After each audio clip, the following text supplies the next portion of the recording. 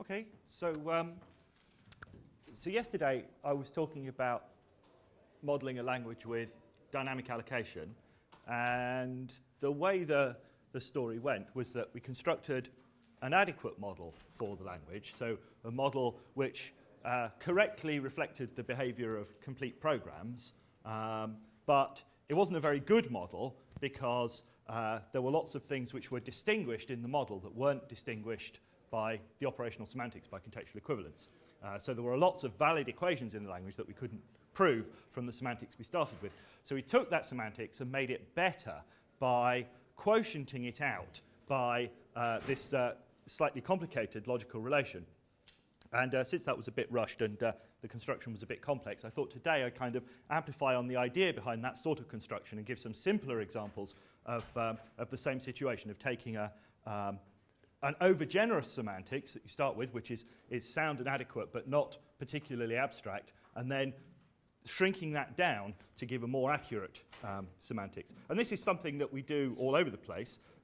So I guess the most obvious example of this process would be if we wanted to understand how the typed lambda calculus worked, starting from an untyped lambda calculus. So we could, this is the sort of ultimate idea of refinement, because we start with just one type to start with. We would construct the untyped lambda calculus. We can construct a model of the untyped lambda calculus, which distinguishes lots and lots of things which can be assigned types, because there are lots of terms in the model that don't have types that can make those distinctions. And then what we want to do is, for each type, we want to carve out the collection of well-behaved things in the big model that are in that type. But the process is a little bit more subtle than just carving out subsets, because when we carve out our typed subsets, we also want to change the equality relation. So things that are distinguished in the big model, we want to look in the big model, take out all the guys that have type int to int to int to int, but we also want to refine the notion of equivalence so that things which were previously different in the untyped model become equivalent in the interpretation of one of our types. So to kind of see that in the simplest form, I think the simplest example I can give is, imagine I had a language which only has one reference cell storing an integer. So we know how we ought to model that, and we'll model it in the usual way with a state monad. And in this case, it'll be s goes to s cross x, where s is just z, right? So storing the single piece of integer store. And if I build a model like this, then it'll be a reasonably accurate model for this sort of putative, simply typed language with just reading and writing one location. But imagine I'd been really stupid. Imagine I had failed to notice that there was only one location in my language. And so instead, I had kind of foolishly built my model like this. So I'm going to make the store contain 2 integers instead of 1. The programming language only ever talks about one of these guys, but the model carries around a state which has this extra component. Okay, so maybe this is a bad choice of variables, but I can't stop myself anyway. Variables x and y. Okay, so if I do this, so I interpret all the commands in my language using this monad with the state being slightly too large. The interpretation will be sound and adequate, but it will fail to prove lots of contextual equivalences which hold in the language I started with, because there are things in the model that mess around with this extra variable that I gratuitously added, which let you make distinctions. So I guess something like, I'm going to give it a type. What should we call it?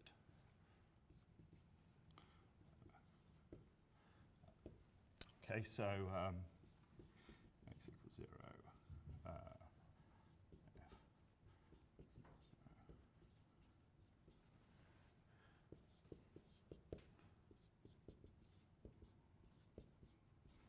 Okay, so here's a pair of terms in my language which only contains the one variable x. So this is a higher order function. It takes in an f of type unit to int. It sets what I believe to be the only location to 0, calls f, sets the location back to 0, calls f again.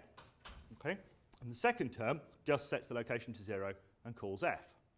Now, if f is any program that I can define in my language, it can only read and write the variable x. So its behavior when I call it the second time, it sees the x component of the state, which is all it can possibly care about. It sees that as the same, and so the value that I get returned from the second call will be the same as the value I get returned from the first call. So in my language, these 2 guys are going to be contextually equivalent. But in my model, these 2 guys are not going to be contextually equivalent because there are functions in there like so semantically f equals whatever it is.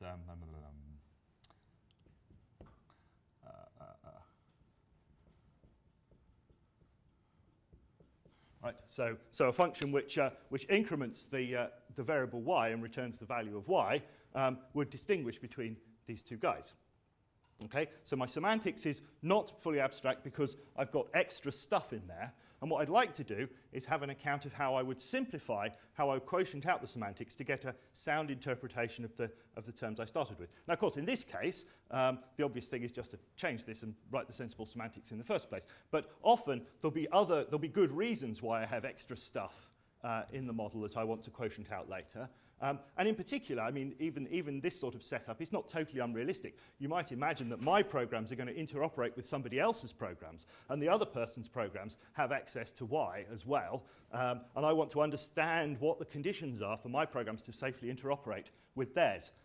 So there might be something in there, for example, where f uses y in its computation. It comes from another language, it can see y. It uses y in its computation, but it promises it's soundly usable from my language because it promises that its use of y is always encapsulated and not exposed to me. So how would I quotient this semantics out? Well, sort of following a very simple version of the sort of thing I was doing yesterday, the kind of thing I would do is I would define a relation which is indexed by the types of my language. I really shouldn't call them x, should I? And this is going to be a binary relation on the interpretation of each type. Okay, so the relation at some base type is just the diagonal relation,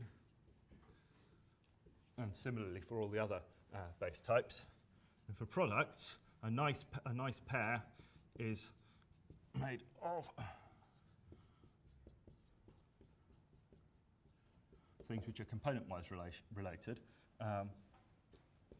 So x and x prime have to be in R of A, and y and y prime are in R of B. And for functions, I have my choice as to whether I do the monadic thing. I'll do the monadic thing. So for functions,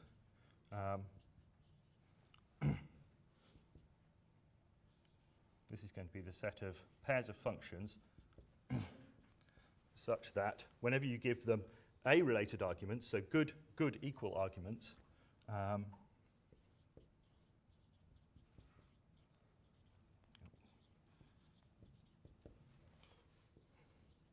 I apply the first function to the first argument and the second function to the second argument, I'm in what I'll write as T of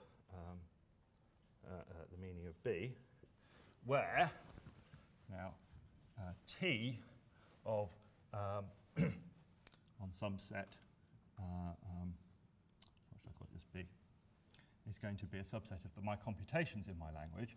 So this is going to be a subset of these guys.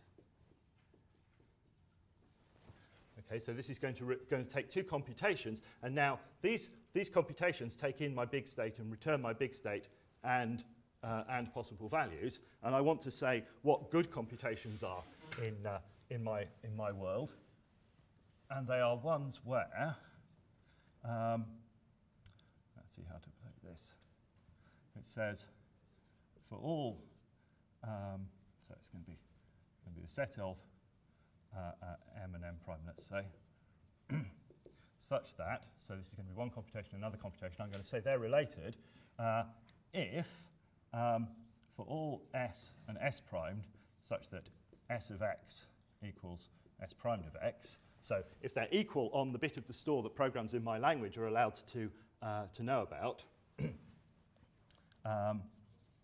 M of S, M primed of S primed. So if I run the first computation in S and the second computation in S primed, I get back a pair of results over here, okay, which I'll call, what shall I call them, S2 and B and S2 primed and B primed.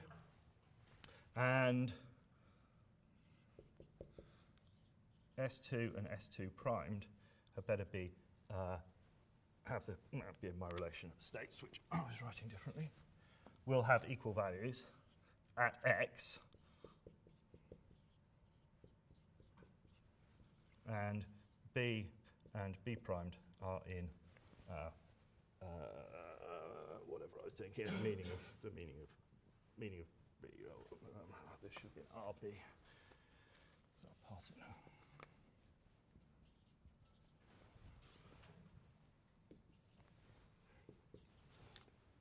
Okay, so what I've done is I've lifted all the type constructors up to operate on binary relations. So this is the lifting of product to binary relations, and this is the lifting of functions to binary relations, and then this is the lifting of the computation type constructor to binary relations. And so now I can show that every program in my language has the property that okay, if I use the other board, then some different people can't see. So I'll be able to show this this property that says that if I take the denotation of this term,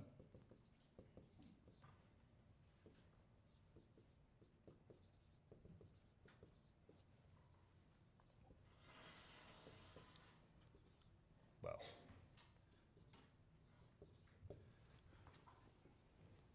every term will be related to itself. So what I mean by R gamma entails A is that if this is like the lifting to function spaces. It says if you give this guy a context and this guy a context, and those contexts are pointwise related by the relations associated to the types in gamma, then the denotational semantics of these two guys will be two things in the meaning of A, and those things will be related by the relation associated to A. So this squishes it down, and we will see that if you do that, then, oh, of course, I've long since wiped it off. Those two functions there will actually be in the relation associated with the type unit to int. And because the relation coincides with identity down at our observations at ground type, and everything's compositional, then, then showing that two things are related in this logical relation is sufficient to show that they are contextually equivalent. Okay, so we squished the model down at every type, and the clever part was we had to do something interesting for functions, you see, because we had to say that things were equal, not equal at all arguments in the model, but it only had to be equal at all arguments which were in the relation associated with the appropriate type. So this is a very common pattern, this idea of taking a big model, defining a logical relation which squishes it down, and giving yourself a refined and more accurate model. So a particular example of that I want to talk about today is a sort of fancified version of this idea, and this is to do with the semantics of effect systems. So effect systems have been around since, well, yes, mid to late 80s. And the basic idea is very simple. You take a standard type system for an imperative programming language, usually a call-by-value programming language, since we don't tend to have non-trivial implicit effects in call-by-name languages. And we refine the type system. We refine the syntax of all our judgments and types so that instead of just saying something has type int to int, we say it has type int to int and something about the side effects that it might have whilst it's running. So the general pattern of effect systems looks like this. So we'll have some base types and we'll have some function types. And we'll annotate our function types with little epsilons. And the idea is this is a function which takes arguments of type sigma, returns results of type tau, and along the way has effects which can be statically approximated by some effect annotation epsilon. And we can use this to track all kinds of effects. We can use it to track effects on the store, whether certain exceptions have been thrown, even things to do with concurrency. So these will be our values. And the general form of typing judgment for a general expression, which might have side effects, will be some expression m has type sigma and effect epsilon. And so one of the standard rules that you'll find in all effect systems is this one. This is the rule for lambda abstraction. So this says if gamma and x has type tau lets you prove that m has type sigma and effect epsilon, then lambda x dot m has type tau to sigma with what's called latent effect epsilon, and itself has no effects. That's because this lambda abstraction is itself a value. So this thing just evaluates to itself without having any side effects. But the side effect of the body, this epsilon, has been pushed up above the arrow, and this is called the latent effect of the function, because when the function is applied, the body will actually be evaluated, and at that point, whatever this effect was, will be sort of unleashed on the world. And well, it doesn't take too much brilliance to spot that there's a strong connection between these effect systems that people have been using, so as I say, since the mid-80s, and the monadic metalanguage that we've been talking about. I mean, not to put too fine a point on it, all the places where epsilons occur are exactly the places where t's occur when we do the call-by-value translation into the monadic metalanguage. It's fairly obvious, really. So we have types like int, AROB, and T of A. When we do the call-by-value translation, if you remember how it works, when we translate a judgment here, we translate the context, we translate the term, and that will have type T of the translation of sigma, where the translation on types is defined by sigma to tau translated that should have a star on it, is sigma translated to T of tau translated. And the translation of a whole judgment, when we do this call-by-value translation, will look like this, and what we will see is here that the typing of the expression has a computation type. Then when we do the lambda abstraction, we get something which is a value type, not a computation type, and then we will trivially inject this value type into the computation type that we need to be the translation of general expressions of type tau arrow sigma, and so we will have a trivial computation T of type tau translate to T of sigma translate, and this T here corresponds to the epsilon, and this val is a trivial computation which is going to correspond to the place where we put the empty effect annotation in the effect system. So once you've seen this sort of stuff, you start to think, well, what happens if we try and model effect systems using not just simple monads. This monad isn't tracking the particular effects that an expression might have. It's just tracking this big, all-encompassing collection of effects. An effect system is giving us some refinement of the types of our language. So let's try and refine our effectful meta-language by having more than one monad around, or some kind of refinement of the computation types. Oh, so there's the epsilons coming in the right place. So here's how this looks. So the idea is we're going to have a language where we have t's around just as we did before, but now we're going to annotate these t's with epsilons, just as we do in effect systems. So here's one of the interesting rules from effect systems. This is the rule for application. So now in its general form, there's quite a lot going on here. If m is going to be some computation of a functional type, and that computation itself has an effect epsilon, the function has a latent effect epsilon primed, and the argument has the right argument type, tau, and itself is an expression which has an effect epsilon primed. So the effect systems say, well, m applied to n will have result type sigma, and then, well, the effects it can have are, first you get the effects that come from evaluating the function, then you get the effects that you get from unleashing the latent effects that were buried inside the function. Oh, sorry, no, first this in the wrong order. Yes, so if you care about order, then first you'll get the effects from evaluating the function, then you'll get the effects from evaluating the argument, and finally you'll get the effects from actually running the body of the function. And there are various different sorts of effect systems. Most of them tend to abstract away from the order in which effects occur. So we regard these epsilons will be just sets of some kind of effect annotation, and we'll combine them in the let rule, in the application rule here, with just a union. We could be more accurate, and we could try and track the possible order in which these things come, in which case this would be rewritten, and there'd be some kind of concatenation or some monoid operation here. So back in the monadic world, what does this look like?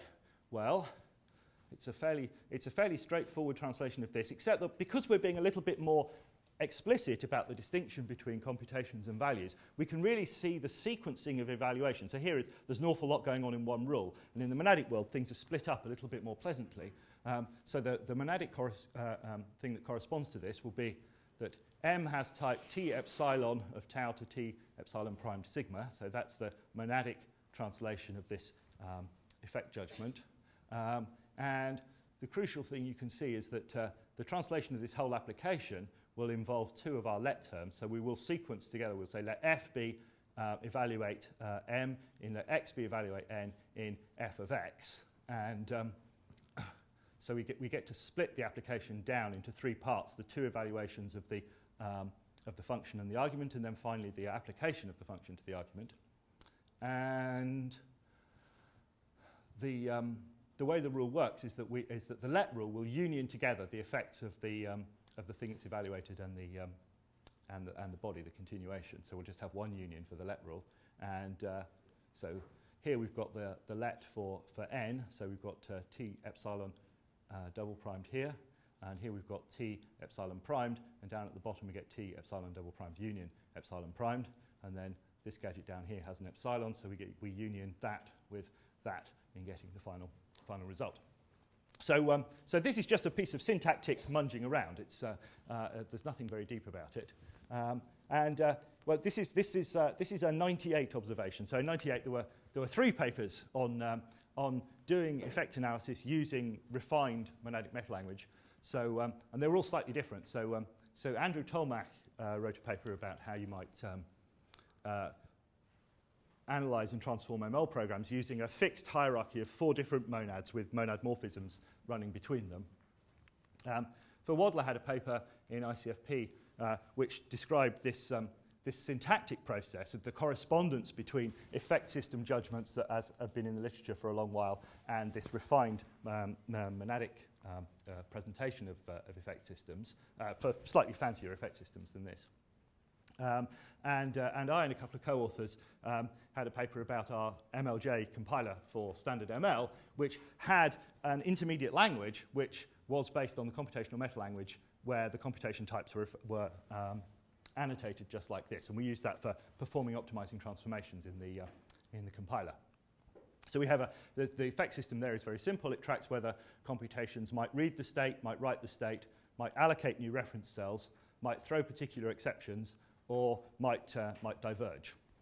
And so it's very useful to have this extra information about what possible side effects things might have, because that allows you to perform more transformations than you would have done.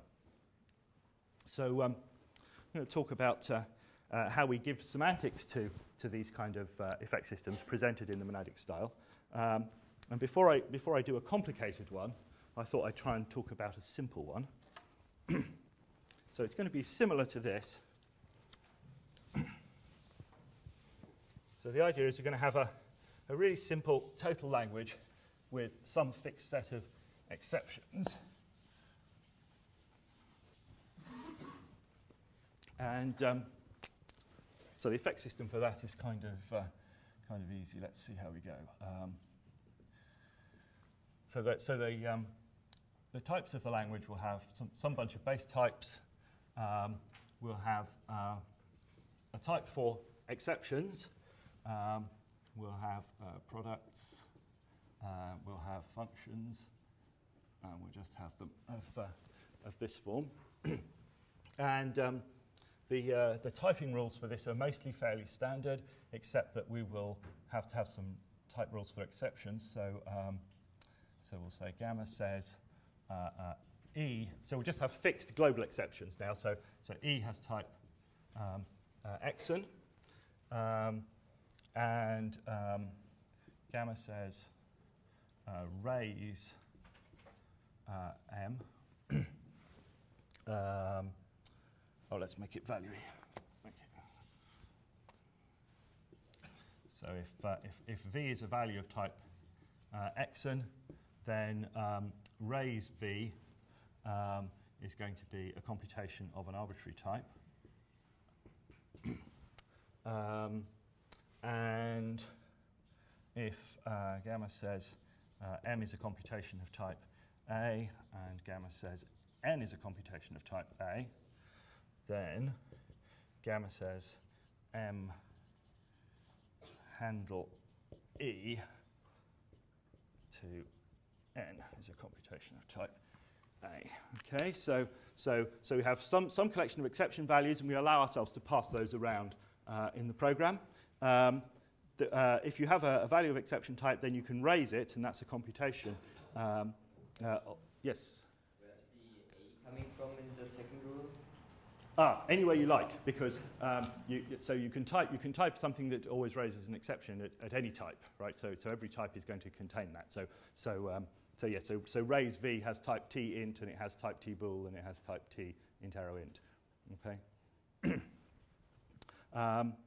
And the handling thing, we have two computations which must have the same type, and this thing will run M, and if M raises the exception E, then it will run N instead. So you'll get the result of M unless M throws an exception, in which case you'll get whatever N does, which might itself involve throwing an exception. Okay, so if we want to sort of effectify this, it's not very difficult. We'll refine the exception type itself. So we'll allow this thing to. I'm going to run out of letters called E in this, but never mind. Perhaps I'll use functional programmers thing. So E's. So we've got a set. So E will be range over exons, and E's will be a subset of exons. So we'll refine the exception type to say what possible values it might have. So there's now a whole big lattice of exception types. And we will annotate our function types with a possible effect. And the possible effect will actually also be a subset of exons. So I could have got away with the same meta variable for that. And so what's the typing rule here? So E has type exon, but now we can be a little bit more precise. We'll say E has type exon singleton E, because we actually know what exception it's going to be. If we have a V which is of type exon E's for some collection of E's, then raise will have T E's of A. So we know that the exception that's thrown by this must be one of the ones that V might evaluate to. And now for this, we've got some choices, but let's have epsilon here and epsilon primed here. Then the whole thing, well, what can the effects be? Well, anything n can do, this might do if m can throw the exception. But the simple, so we'll do a coarse rule to start with. So the coarse rule is that this can throw anything that m can throw except e. So we can take away the guy that we put in, and then we can union in whatever n might do. Okay, so the typing rule for Handel, a simple-minded typing rule for Handel, looks like this. So the possible exceptions thrown by this are the ones thrown by m, take away e, union with the ones possibly thrown by n. Yes? What's the role of e in the second rule? Or sorry, the first rule, the second thing? Yeah, that e on the top. There's an e in premise that is not used in conclusion. Yeah, e, the first premise. Oh, this is sorry. This is only got one. These are separate rules. Sorry. Right. So no, this is just an axiom. The constant exception e has type xn of e, and then if v has xn's of e's, then raise v has type t e's to a. Okay. Yes. It doesn't make sense to identify the monad with the empty set with just identity monad, or what happens if we end up with the empty set instead of exceptions? Yes, so the empty set will be an important one. Yes, because that will be effectively the identity monad, and there'll be a whole bunch of transformations which are valid for computations which you can prove are in the empty set, have the empty set of effects. Yes. So yes, if you imagine that we were going to take each one of these things and actually work out what the monad was, which we will in a minute, then yes, the empty set will correspond to the identity monad. Absolutely. Yeah. So how do we give this thing a semantics? I think I actually have a slide at this point. So this is the sort of the general pattern that we're going to follow. So the idea is, what we could do with this language is we could rush off and we could go and try and build a semantics from scratch for this language that was all specialized to this. But this seems an unsatisfactory way of doing it, because what we really want is we want to justify that this is an analysis of the program we started with. Okay, we don't want to make a more complicated semantics. We want to say something about the semantics of the programs we already had. We don't want to keep changing the rules every time we have a new analysis. So the general pattern is going to look like this. We're going to take our base language, the unrefined language, and give it this base semantics, which in this case just involves sets and functions. And now we've got this refined semantics, the thing I got by adding in all the epsilons in various places. And we're going to interpret the judgments in the refined semantics as binary relations over the unrefined semantics. Okay, just like in my first example of the programs with only one variable in. And the basic correctness result is going to be that when you have a refined typing judgment, then the semantics of the program you started with is in the diagonal of the relation that's associated with that refined type. And that will allow us to perform equational transformations that depend upon the extra information that we gathered from the refined type system. So in this case, it's nice and easy. So I'll move over to the left side of the board again, actually, because then slightly more people can see.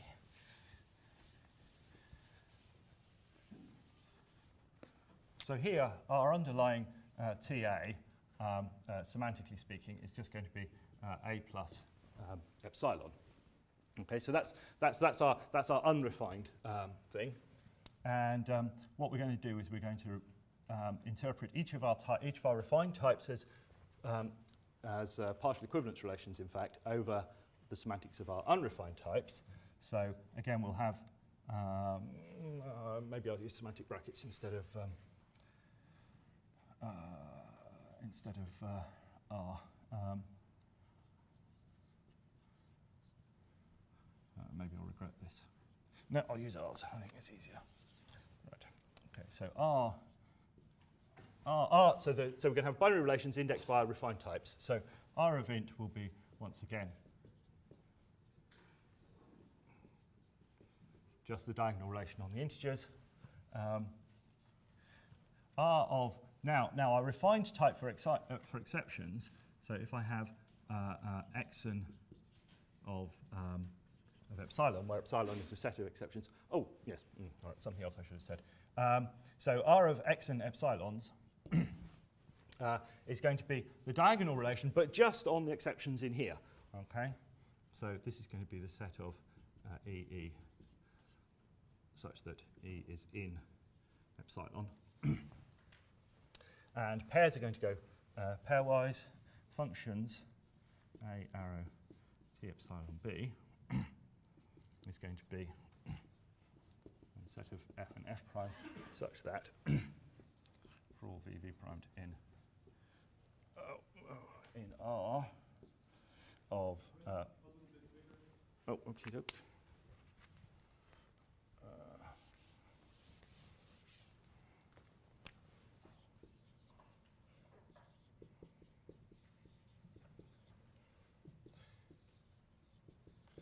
So we'll have the set of pairs of functions here such that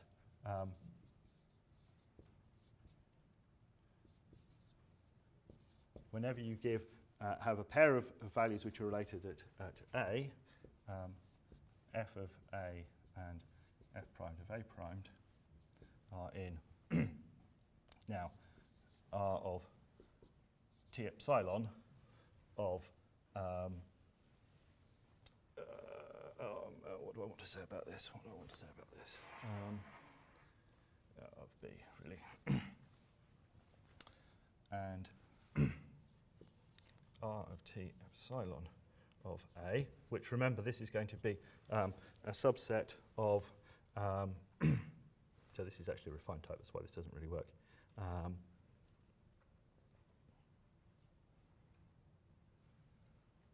Yes. I wish I'd used different letters now for the refined types, because I'm going to. This is going to be a subset of.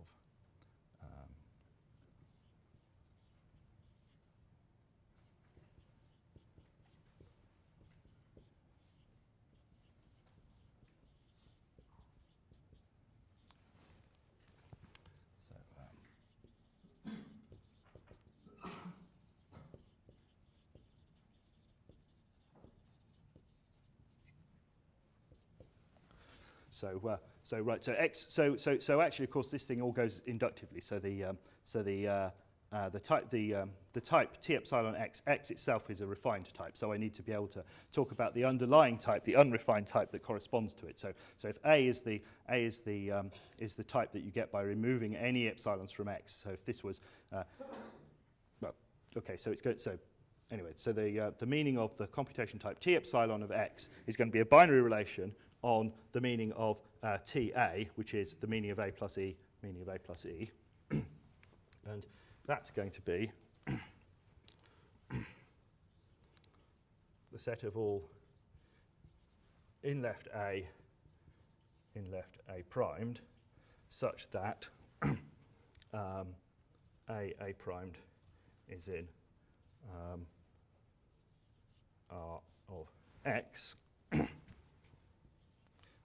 So related computations of this type are either two things which both evaluate to values in A, which are related by the relation associated with X, or it's going to be some in right E and in right E, where E is in epsilon. Okay? Yes? In this example, it would seem tempting to define directly on a T epsilon A equals E plus epsilon. Absolutely, yes. So there's two approaches we can take. So one is the sort of synthetic, and the other is the analytic, right? We could have stepped back and said, all right, now we've just got a language which has a more refined type system. Let's build the semantics for the more refined type system from scratch. And we could have done that. That would be the building up from the bottom, okay? And so the thing I entirely forgot to mention, of course, is that our refined type system is just a little bit more complicated than I mentioned before so far, because although the system I gave you works, it turns out to give you very bad effect information, because basically whenever two things flow to the same place, you have to give them the same effect annotation. So in actual fact, we also have subtyping in these effect systems.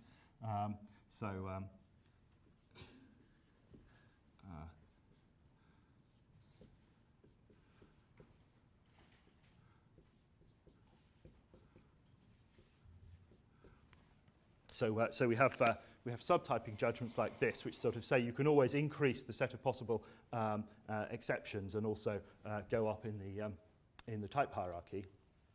And yeah, so if we had separate monads for each possible thing, then we could indeed model it in a system where we had different monads, and we would have a monad morphism witnessing the subtyping judgment that we had used. But we don't. But what we want to do instead is we want to take the semantics that we had already and carve out the well-behaved things. So we're analysing programs rather than synthesizing them. And the story in the up from the bottom constructive synthetic style gets a bit more complicated when we have more complicated effects that all interact with one another. So we're explicitly not doing that. We're taking the semantics we first thought of, and then we're trying to carve things out of it. So just like, as I said, with the simply typed lambda calculus, we can give an inductive definition up from the bottom and say the interpretation of int is this set, the interpretation of A arrow B is the interpretation of A arrow B, interpretation of B, and so forth. Or we can start out with a big overgenerous semantics, and we can carve out the semantics of each type as a partial equivalence relation over that big semantics.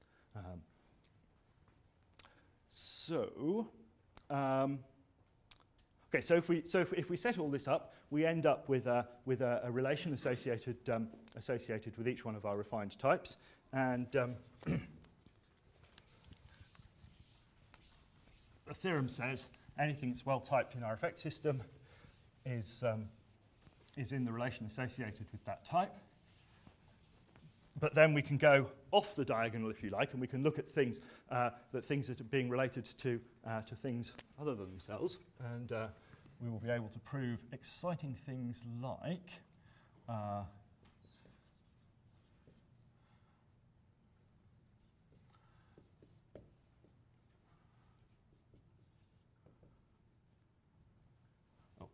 am I talking about?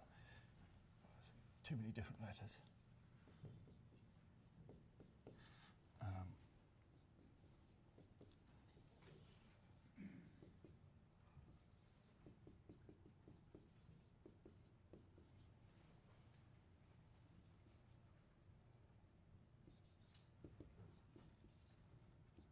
So now we can have a bunch of syntactic rules which allow us to prove program equivalences at a particular type. So in this case, this rule says, and the interpretation of equals at a type here is being in the relation associated with that type. So if M is a computation with the empty effect, and N is a computation with effect epsilon, which is typable in a context that doesn't mention X, then let X be M in N is equivalent to N at type T epsilon of Y.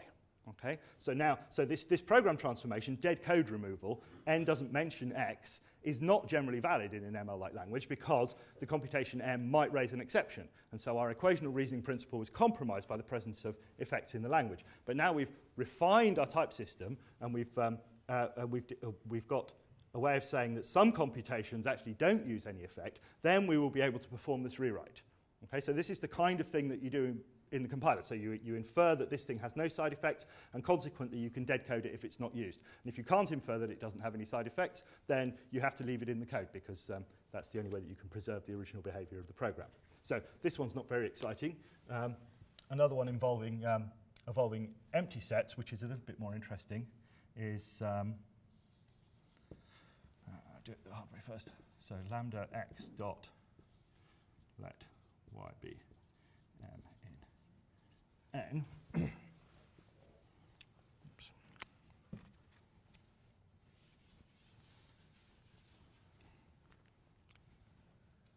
So here, if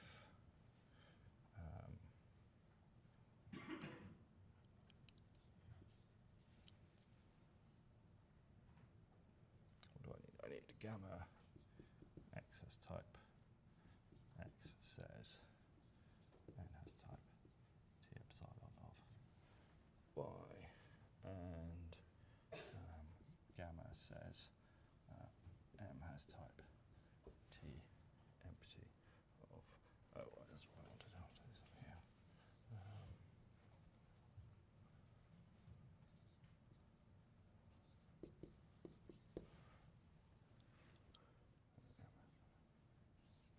That's right.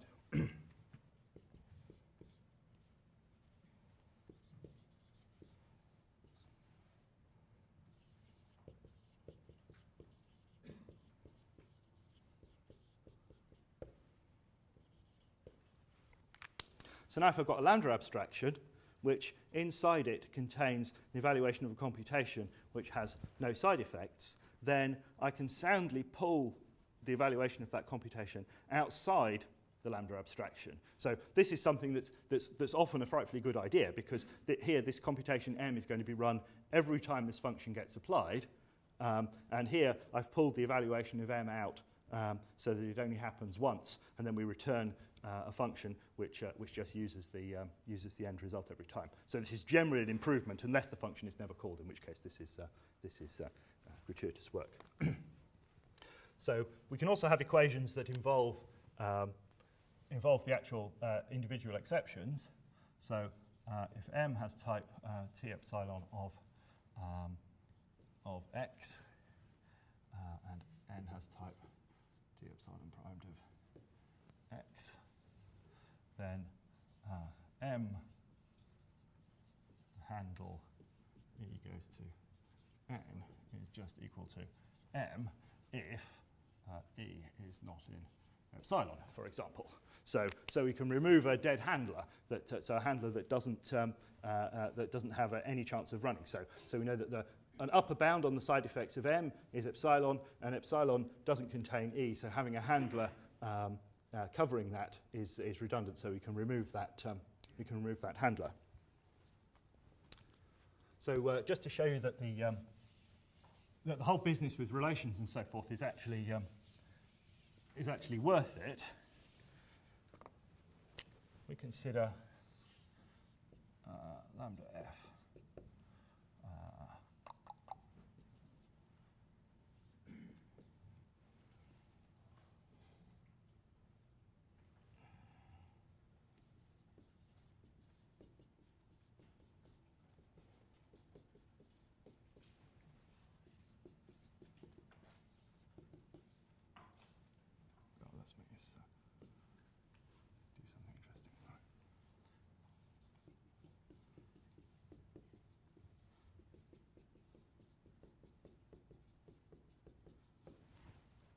So here are two functions which have type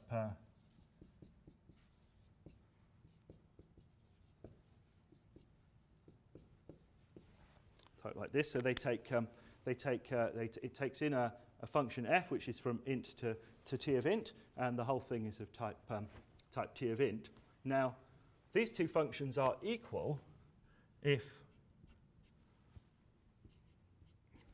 the possible effect of the argument is a single exception. So if we can infer that the argument that's passed to this function, f, has an upper bound on its possible side effecting behavior of just a single exception, the sum e, such that this thing may raise that exception e, then these two functions are in the relation associated with that type. But they're not in the relation at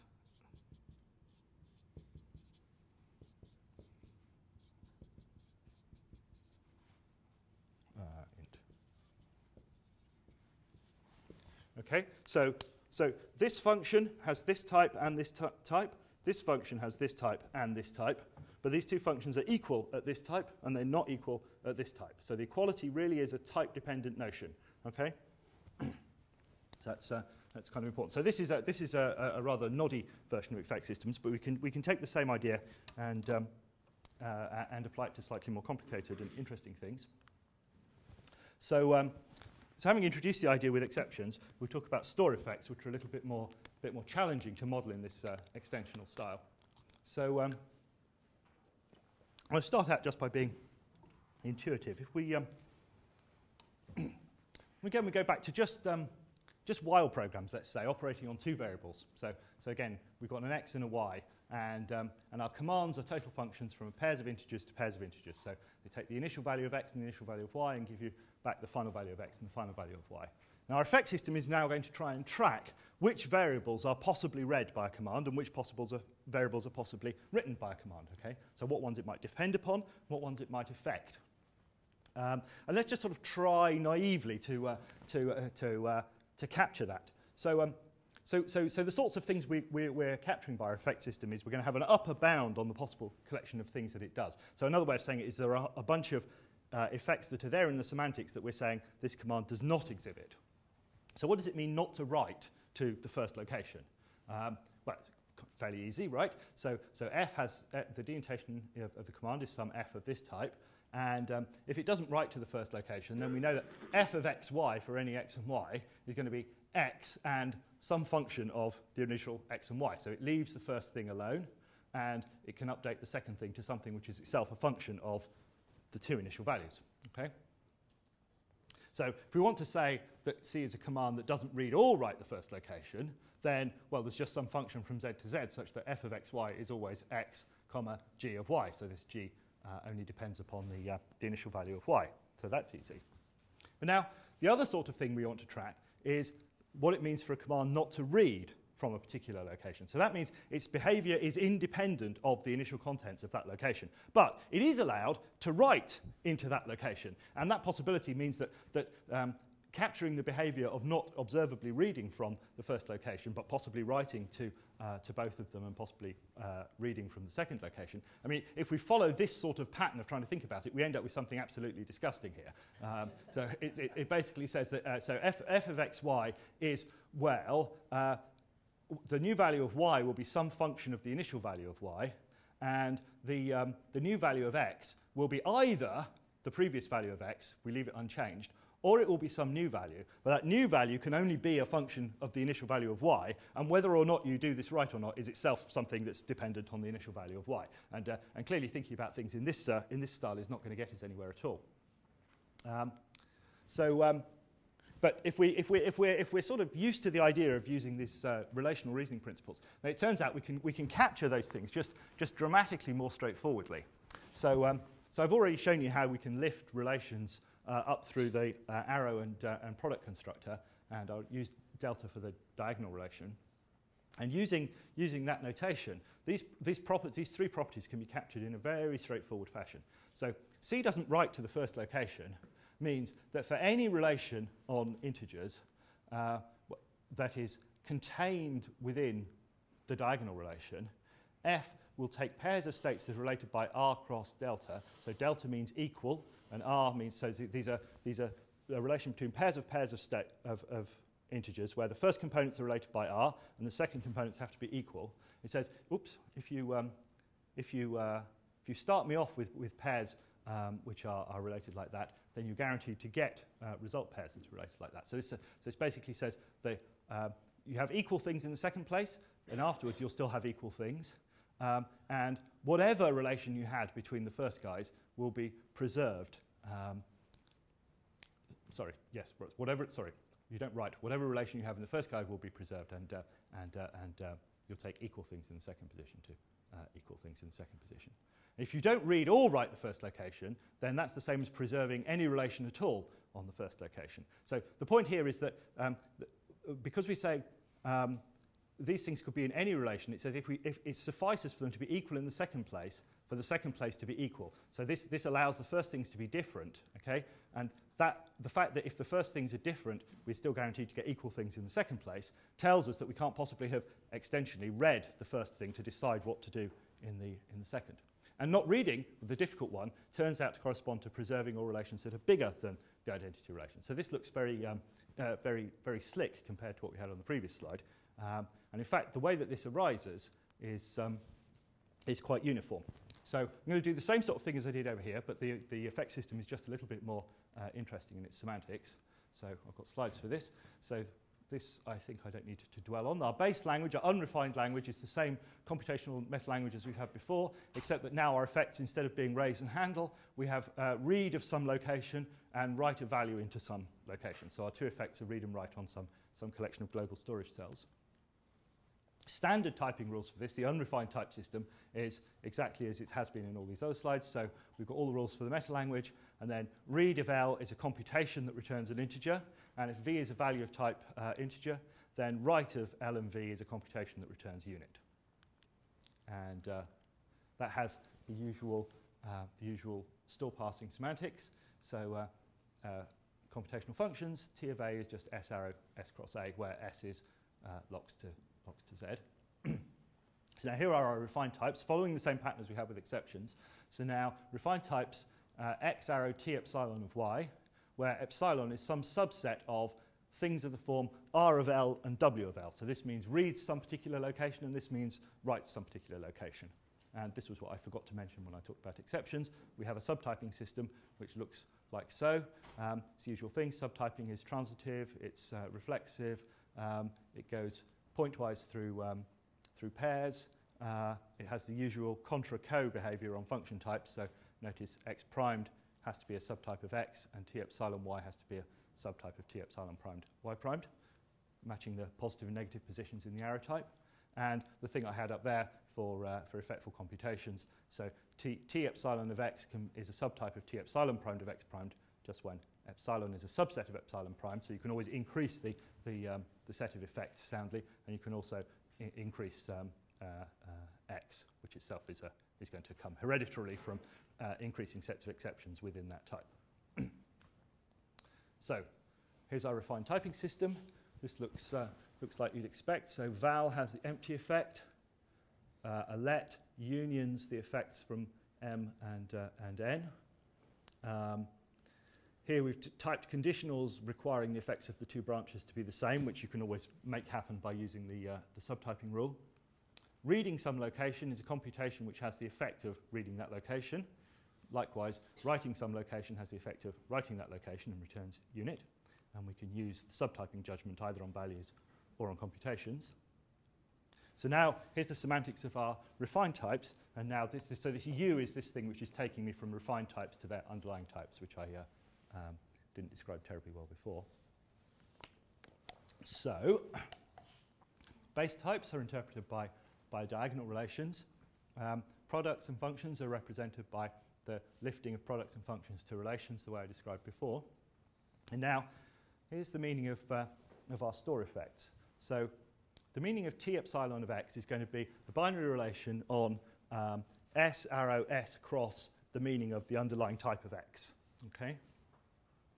And what it is, this is going to be the collection of functions that whenever you give them states that are related by R, give you back new states that are related by R and values that are related by the meaning of type X for every relation in some collection of relations which are associated with the type, with the effect annotation epsilon. So epsilon is going to govern the collection of relations on the store which computations of that of T epsilon have to preserve.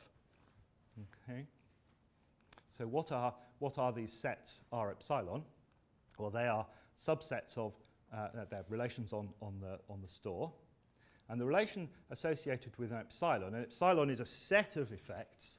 This is the intersection of a bunch of sets of effects, a set of effects associated with each primitive effect in the set epsilon. So we intersect over all E in epsilon, the collection of relations associated with E. And the collections of relations associated with each individual effect are given down here. So the collection of relations associated by reading a location L are all those relations on states such that if you're in the relation, if two states S and S prime are in the relation, then S and S primed agree on the location L.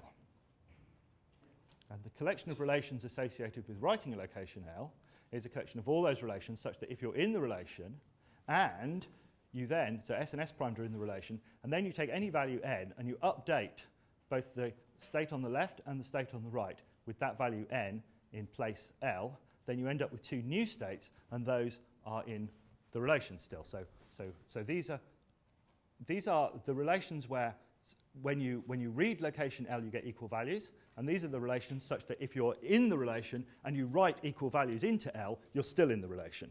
Okay? So for each little e, for each individual effect, we have a big collection of relations.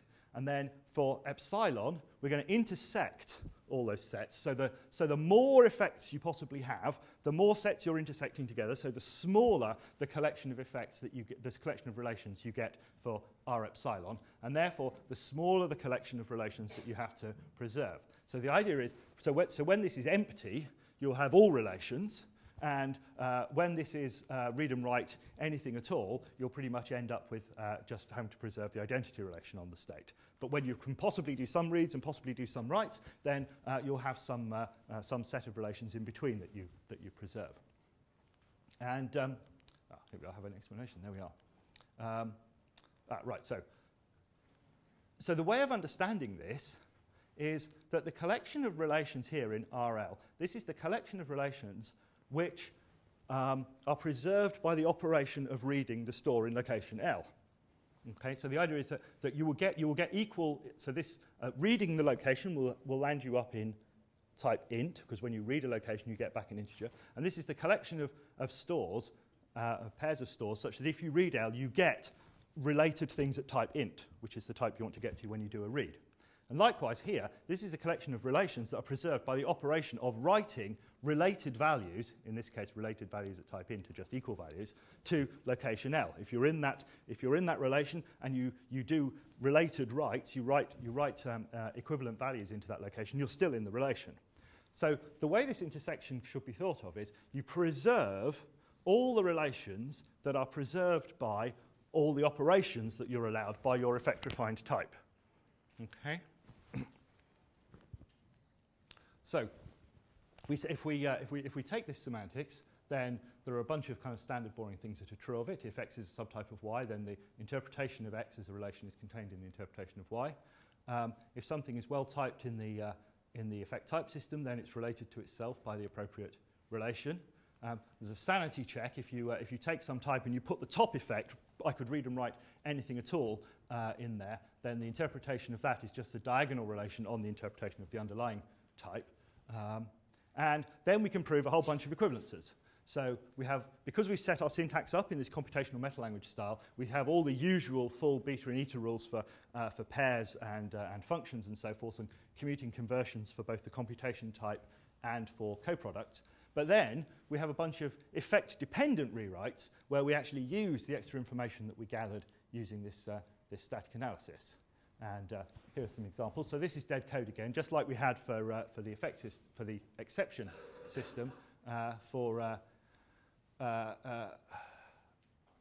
this effect system too, you can dead code things, but here you can dead code something slightly different. So here, if I've got some m which has t epsilon and n which has t epsilon primed, and x is not mentioned in n, then let x be m in n is just equal to n. I can dead code m if the collection of things which are written in m is empty. So it's sound to dead code something that reads the store, but if it does some writes, you better not get rid of it.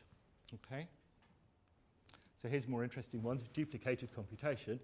So here on the top, we've got let x be m in let y be m in n, and that's going to be equivalent to let x be m in n with x for y. So I'm replacing two evaluations of the same thing with just one, and that's a valid thing to do if m has type t epsilon of x, where the collection of things that are read in epsilon intersect the collection of things that are written in epsilon is empty. So this one's already not completely obvious. So the idea is m can have effects. It can read some bunch of the store and it can write some bit of the store. But if its reads and writes are disjoint, then whatever writes it does to the store the first time round, it must make the same writes to the store the second time round, because it only read things that it didn't change between the two evaluations. Okay? So we can prove that this equation holds by showing that these two things are in the relational interpretation of this type, provided that this condition is true. So we've got throwing things away, we've got duplicating things, and then the other thing we might want to do is swap them. So here's the rule for commuting computations. So here, let x be m1 and let x2 be m2, and here's the same thing with the evaluation swapped around. And that's sound if, well, what do we need? We need that the writes of the two things are disjoint, and that the reads of one are disjoint from the writes of the other.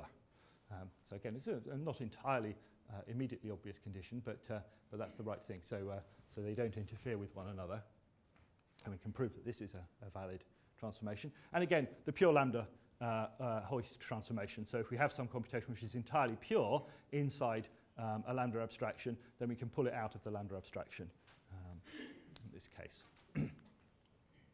Okay, So I think I'm going to, yeah, it's all right, I'm going to try and do this. So that was for a language with global store. Now I'm going to kind of just try and sketch how this extends to a language with dynamic allocation. Because nobody really has an effect system for something quite as simple as this with global variables, but the basic principle is the same. So now I'm going to take a language which has ML-like references. So, not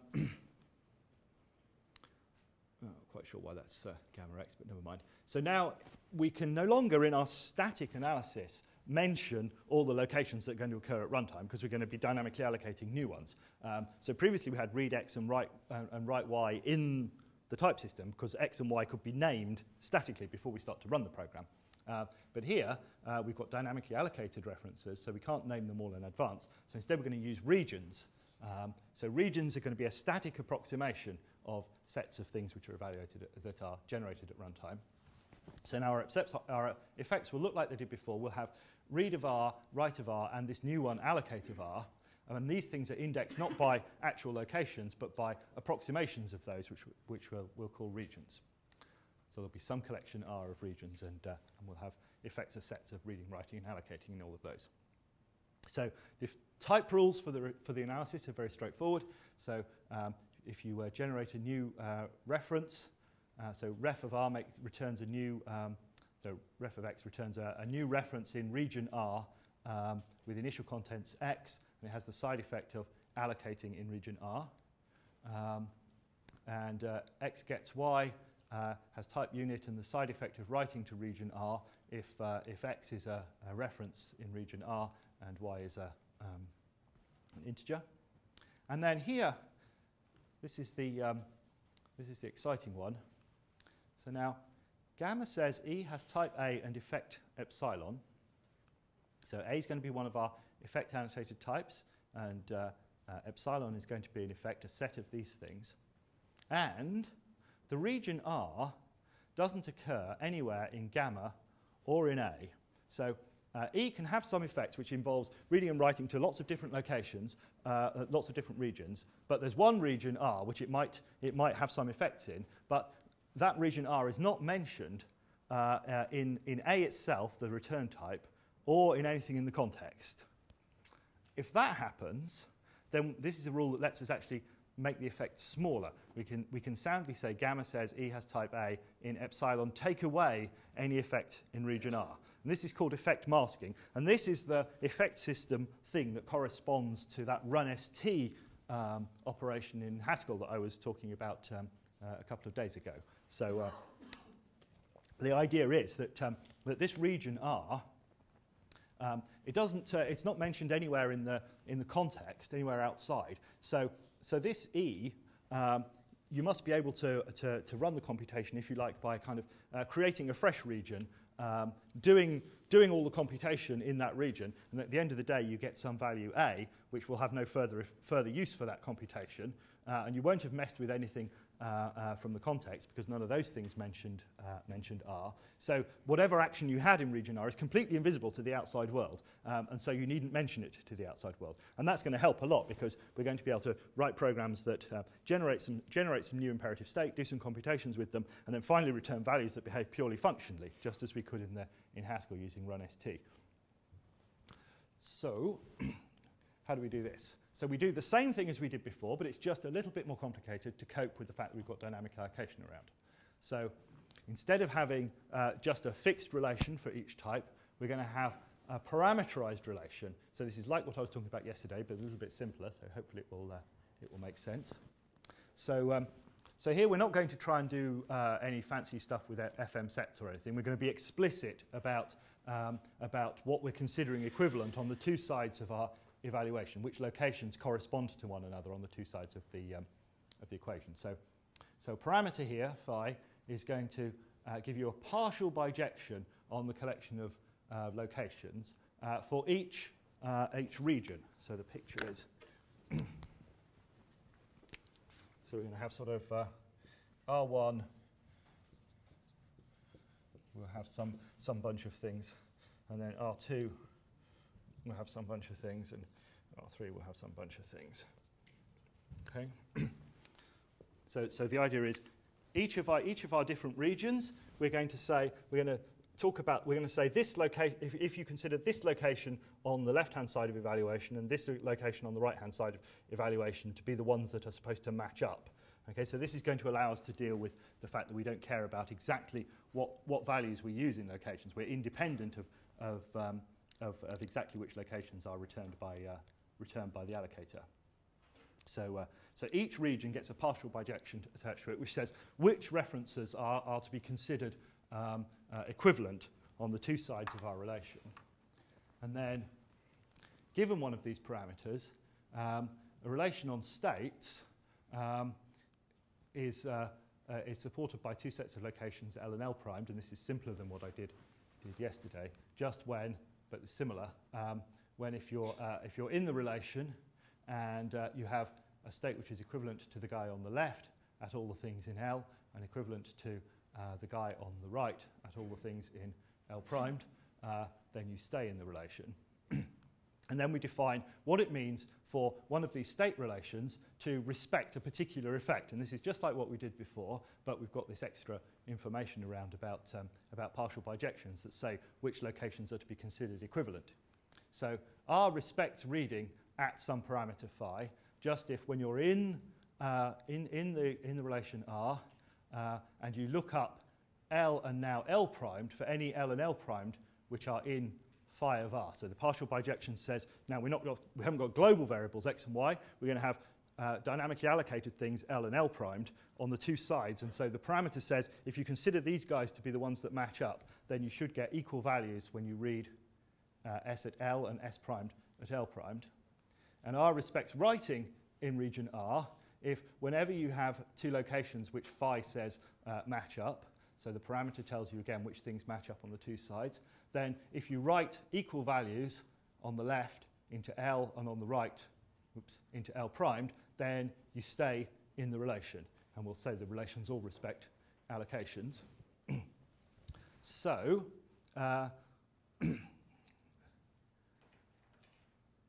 then the collection of relations associated with a particular effect, remember this is reading, writing and allocating in some collection of regions, will be the collection of all relations on the state which are supported by the locations mentioned in the parameter, such that R respects E in this sense for every E in the set of effects.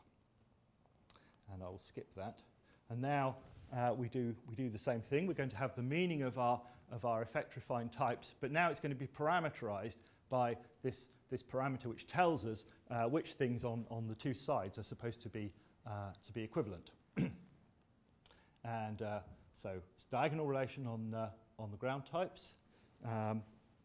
At reference types, so what is it to be equal things of type ref R in a parameter phi? Well, they're the things that phi says are supposed to be equal. So phi of R is this partial bijection which says which locations on the left and which locations on the right are to be considered to match up. And so, so the binary relation here on the collection of all references at region R is just phi of R.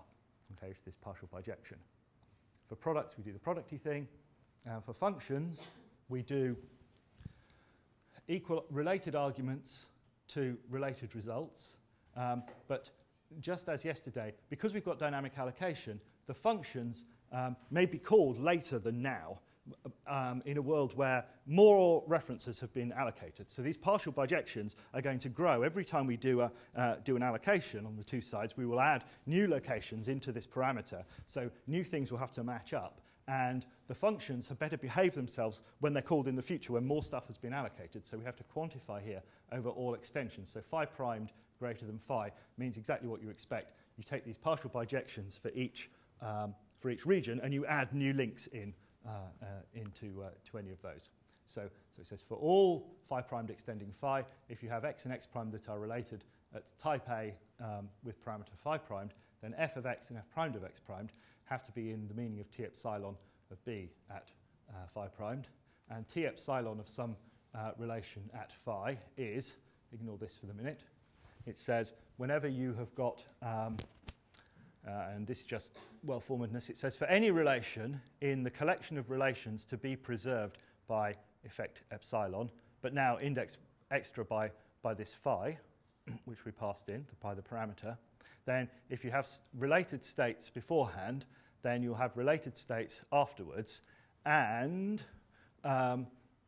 there will be some extension to the parameter you started with, such that if you've so this psi, if psi of r is not empty, so this extension is going to add new links into the partial bijections in some places, and what this says is that this psi is the extension. It says anywhere where you've extended it, where you've actually added new links, that reference had better show up in the allocation effect of the epsilon. So for reads and writes, we're talking about which states are related, and for allocation, we're saying that the parameter is only allowed to evolve in a way that matches the effect annotation that we had on the computation.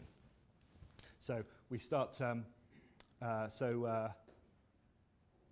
we started with R-related states, and we ended up with R-related states, and the new states will be equal on all the new locations that we allocated, and the values themselves will be related by the relation that we passed in here at the new world. So we started out in a world phi, and we moved forward to a world phi disjoint union psi, and the return values are related in the new world, so they can refer to the newly allocated things.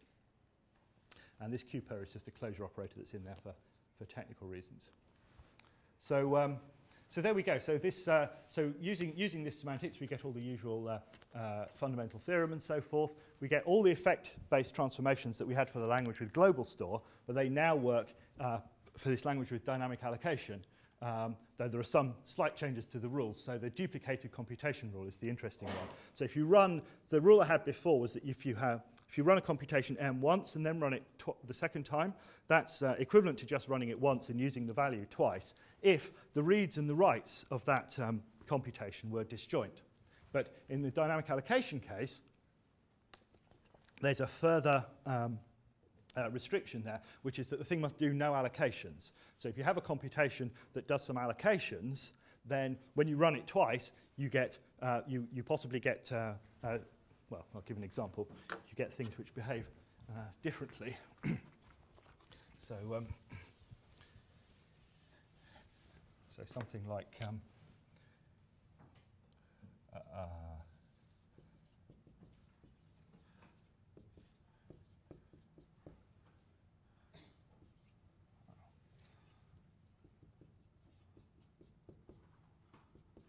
so here's a counter, right? So this is a computation which has the effect of allocating a new reference cell, and then it returns a pure value, which itself has the effect of reading and writing. But this lambda abstraction is a pure value. But you certainly can't run this twice and get. So if I say let f equal m, f primed equal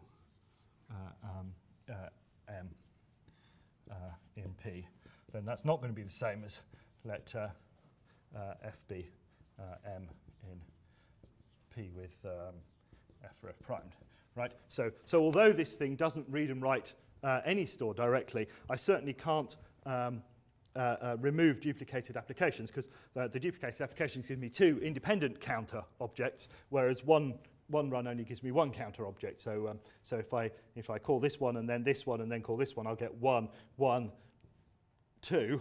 Whereas if I do it this way, I'll get 1, 2, 3. So the side condition on duplicated computation is that the reads and writes are disjoint and there's no allocation.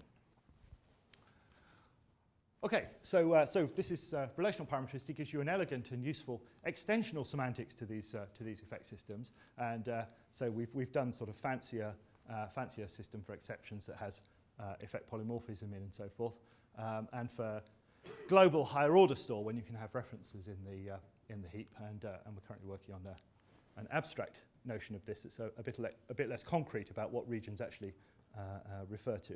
And what I'd like to point out is that yes, the fundamental slogan of preserving all relations that are preserved by all the operations is exactly what we were doing yesterday as well in the semantics of in the more accurate semantics of the effectful language. So I shall stop there. Questions?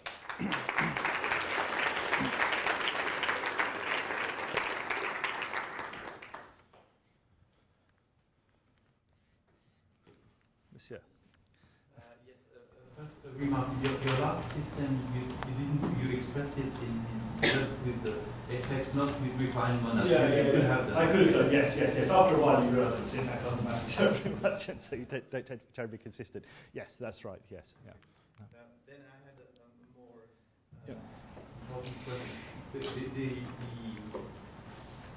Usually when you use relation and logical relation, this is to prove a sub-collection of contextual equivalents.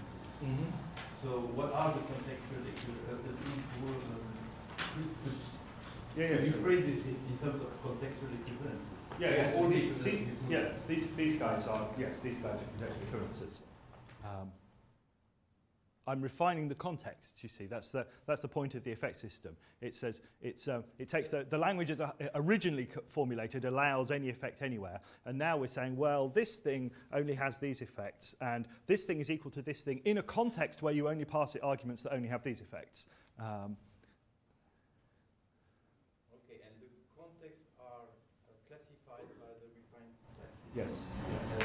So now these two terms are terms from the old language, but the theta and the x are refined types. So we're saying yes, that they're equal in the refined context where you guarantee to give them things which have these refined types here. Yes, but if you were to express this in a dictional way, saying for all contexts of type blah blah, so you would be able to do so. Yeah. No, I mean not using the context in the sense of yes, in the sense of indeed, a program. In sense of program, yes. But the other thing I should say is that this is not part of the benefit of doing it this strongly extensional way, rather than doing something more vulgar, like kind of just looking at traces of evaluations and seeing whether there were any reads and writes in them and things, is that this relational interpretation holds for things which we can't type using.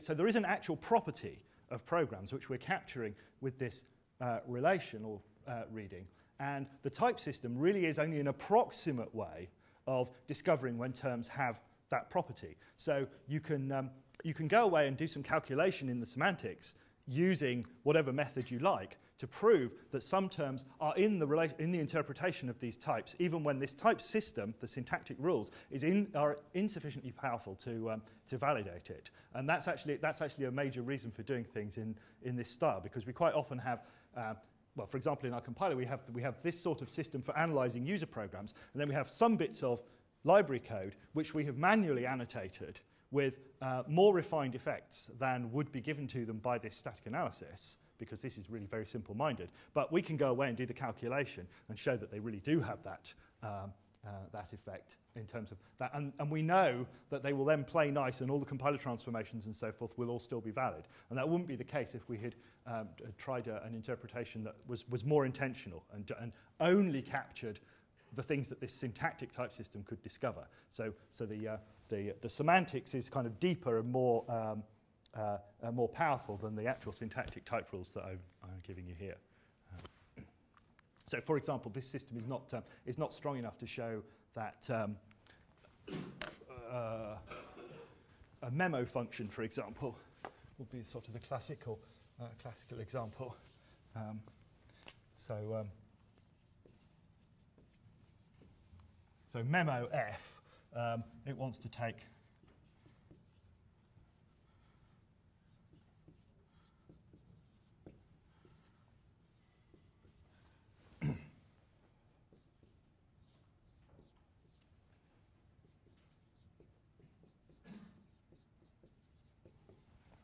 So memo is a thing which has got a reference cell inside it to store an argument and a result for some function. And if you call memo, giving it function f, which is itself pure, then this thing will give you back a new function which is also pure from the outside. And in fact, the idea is that every time you call this function with an argument, you get the same thing as f would have given you. But if you happen to call it with the same argument as you used last time, then you'll look it up in a reference cell rather than actually calling f. And this thing, if you've implemented it correctly, will have this type. If we assume that the function you pass in is pure, we need to be able to say that because a memo function doesn't work if you pass it an impure function. So the extra refinement is useful just to even write the specification. But then you want to say that there's no observable effect from the outside when you call memo. It doesn't actually do anything that you can detect in any context. Now, our static analysis here is far too weak to actually prove that an implementation of memo involving reference cells has this type. The implementation of memo has some reads and writes in it, and they'll be flagged up in this system.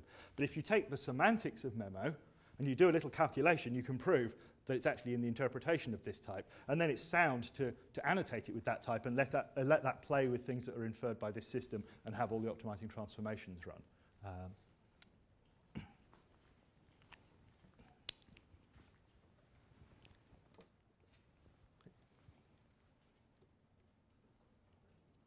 Okay, thank you.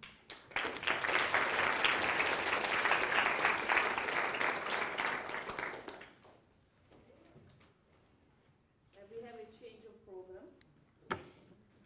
We will have the talk labs at 2 o'clock, and at 4 o'clock, Benjamin has agreed to give a lecture on creativity, sensitivity, and surprise.